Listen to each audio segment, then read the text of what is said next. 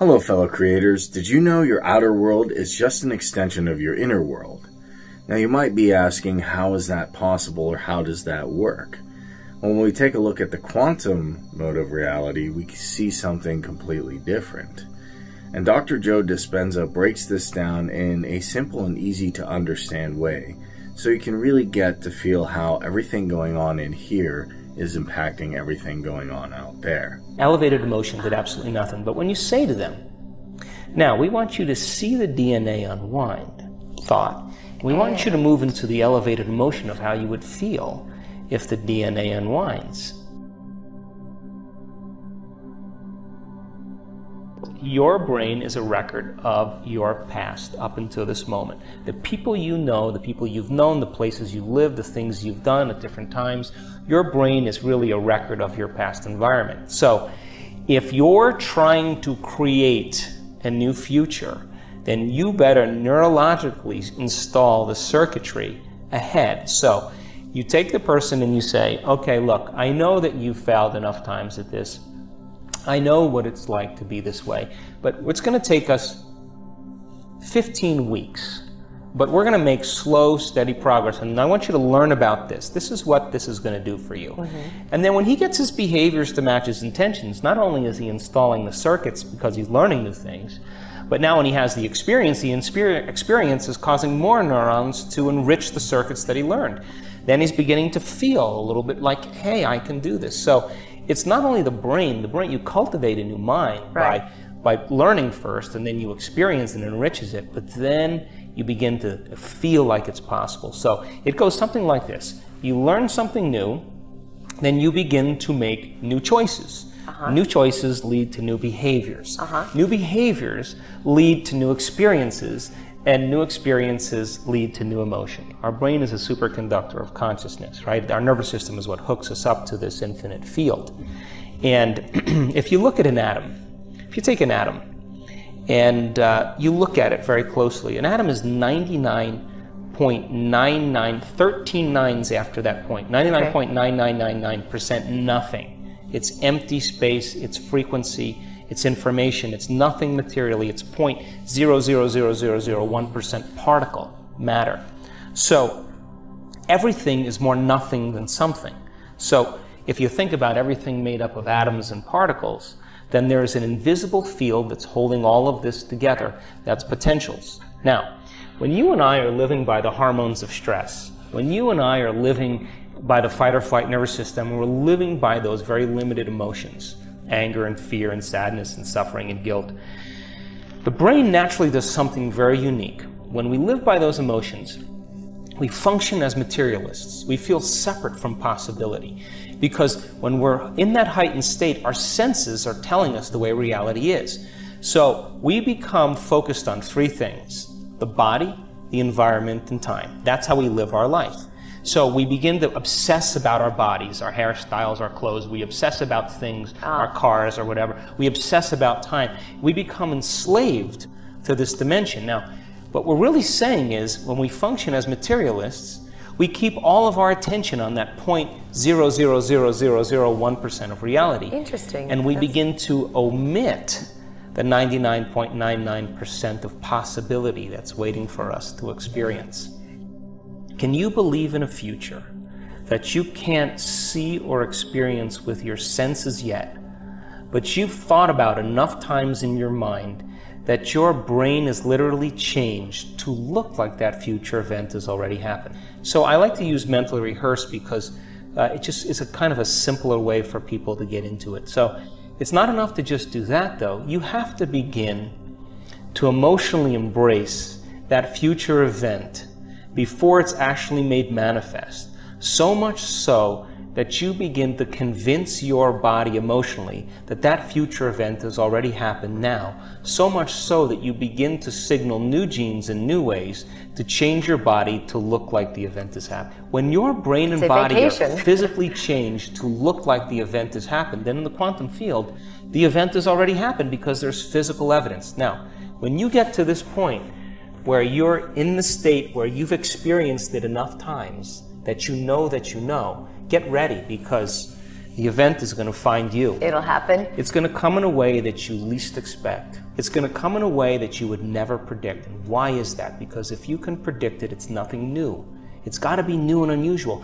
And now you have a two-way relationship with this quantum field, because you're not living in the hormones of survival where you're trying to predict the next moment based on the past moment.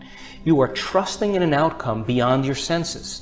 And because you're trusting in the outcome, you're in an elevated state and you feel connected to something greater. And you would never try to figure out how it's going to happen or when it's going to happen. You're too busy being it. The moment you try to figure out when it's going to happen, you just return back to the old self. So the beauty here is that when you change your brain and body to look like the event has already happened, they're no longer a record of the past now. Now they're a map to the future. And to live by this law is to live by the quantum law, which says the environment is an extension of your mind. If you truly change your mind, there should be evidence in your life. You have three types of stresses: physical, chemical, and emotional, which means you have three types of ways to create balance back in the body: physically, chemically, and emotionally. Okay.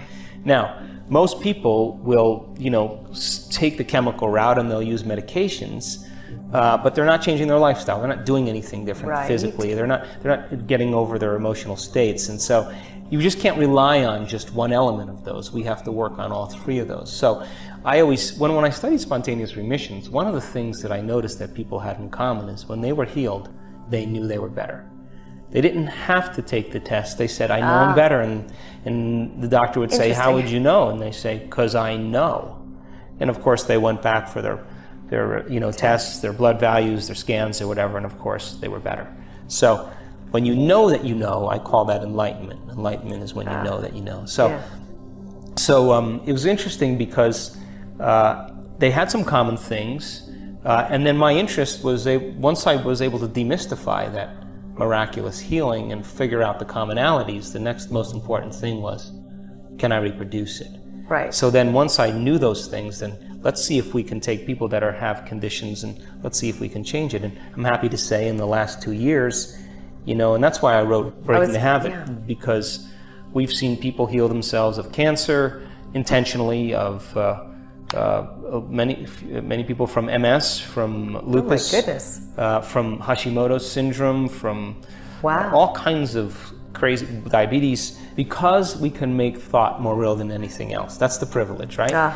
So when you begin to, as an example, if you begin to think about telling your coworker off and you're driving to work and you're thinking about, oh, I'm going to say this and I'm going to do this. No, better yet, I'll write an email. And you run through the scenario in your head, and then you say, no, I'm going to go to the boss, and then we're going to talk about it. And you're rehearsing mentally a new way of being. There'll come a moment that the thought that you're thinking will literally become the experience in your brain. The moment that happens, you begin to produce the chemistry as if that future event is happening to you now.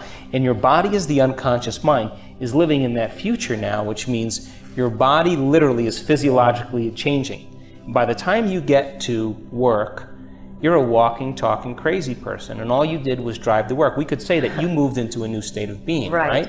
So you and I have been hypnotized and conditioned into believing that we need a reason for joy, that we need a reason for gratitude. That's cause and effect. Wait for the experience to do something before you feel. That's very Newtonian physics, very cause and effect. I'm saying to give thanks ahead of the experience, so much so that you convince your body emotionally that it's already done, because gratitude means it's already done. You give thanks when it happened. So if your body is the unconscious mind, and you can bring up gratitude ahead of the event, then your body begins to believe that that future event is already done. The environment is no longer signaling the gene. You're signaling the gene ahead of the environment. Now, it's no longer cause and effect. Now you're causing an effect. So when we begin to do that properly, the beauty behind it is then as we become quantum creators. So people would say, oh, that's nonsense. And you would say, you're absolutely correct.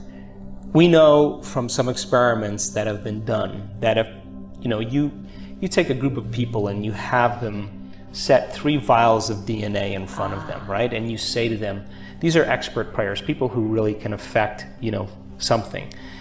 You say to them, now, with all of your intention, we want you to see this DNA wind or unwind. And you have these people practice the experiment. And you check that DNA at the end of the experiment. The power of intention does absolutely nothing to the DNA. Thought does nothing to change the DNA. You say to those people, now, we want you to move into an elevated mood. We want you to feel gratitude or joy or goodwill. We want you to just emanate this feeling out into the quantum field and do it over and over again. If you check the DNA at the end of that experiment, nothing's happened to the DNA either. The emotion, elevated emotion, did absolutely nothing. But when you say to them, now we want you to see the DNA unwind, thought, we want you to move into the elevated emotion of how you would feel if the DNA unwinds. 25% of the DNA unwinds at a remote location. So our thoughts tend to be electrical in nature, and our feelings tend to be magnetic in nature.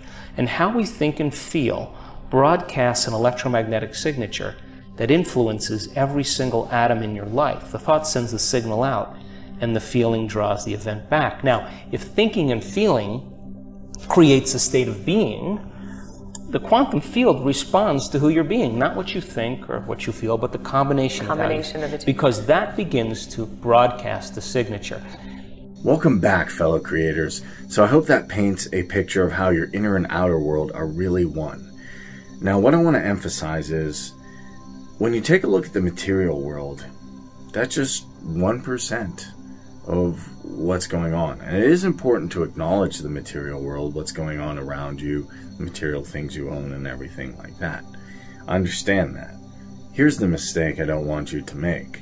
I don't want you to say, that's it. This is just the material world. This is what defines me, the 1%. I'm done. Think of it like this. This is just what you have right now. But 99% of the possibilities in the future, as we talked about in other videos, seeing the future, are yours. There's so many possibilities out there that the universe can grant us. It's amazing. So what do you want to create with your subconscious mind? Think of it. All the possibilities that we can see, do, experience. Who do you want to be? What do you want to do?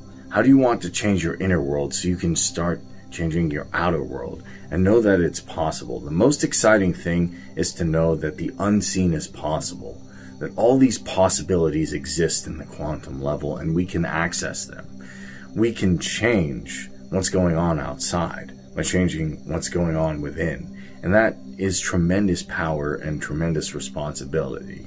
So ask yourself today, sit there and really go over it. What do I want to experience? What possibilities do I want to create as realities for my life?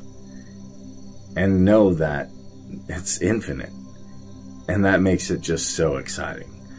So be sure to subscribe, hit that notification bell, like this video, leave me a comment below, and thank you so much for watching. Take care.